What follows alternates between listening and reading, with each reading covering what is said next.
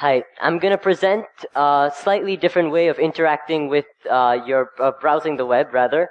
It's called the bubble cursor. Now, if you look at a normal cursor over here, if you can see it barely, it has one pixel of an activation area. You can basically click with only the top left corner of that triangle at the very top.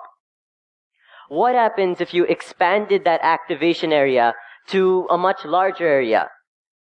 That would mean you could move the cursor less from one point to another, and you could be much less accurate when selecting anything you wanted to.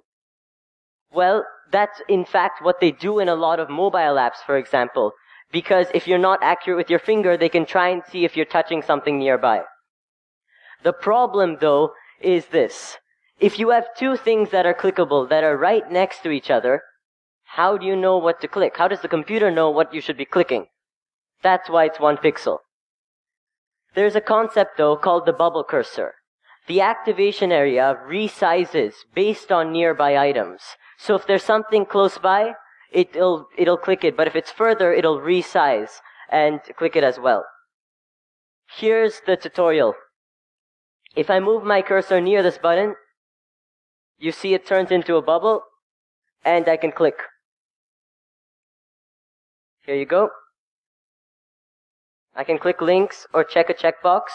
I don't have to move my mouse right over the checkbox, so you can see I can be much less accurate and still achieve my task. So that's the very basics. Now if you think about text fields, why do you have to move your mouse over a text field as well? Why do you even have to click it? Why can't I move my cursor near one and just start typing? Why can't I move my cursor down and then just start typing again? And wait, it's the wrong password.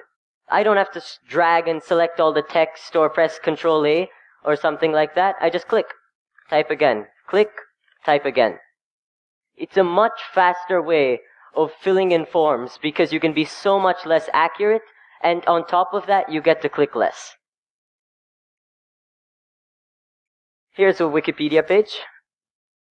As you can see, I can just move my cursor around and it's selecting everything that's possible. Again, you'll see that it displays the title as if you were hovering over it. In the bottom left, it's a little cut off, but you'll see the URL that it would go to if you were to click. I can, of course, command click to open in a new tab, and I can pretty much use it as a normal cursor in that sense. And of course, if I move it near a search field, straight away typing. Now that the cursor is, in a sense, inserted into the DOM, or rather shadow DOM, I can actually manipulate it a bit. So let's choose some different colors, and here we go. Got a nice different style of a cursor. And as you can see, it also overrides some CSS, so the outlines on boxes and such are also changed to match your cursor. So that's the basics of a bubble cursor. You can check it out at bubblecursor.com. Thank you.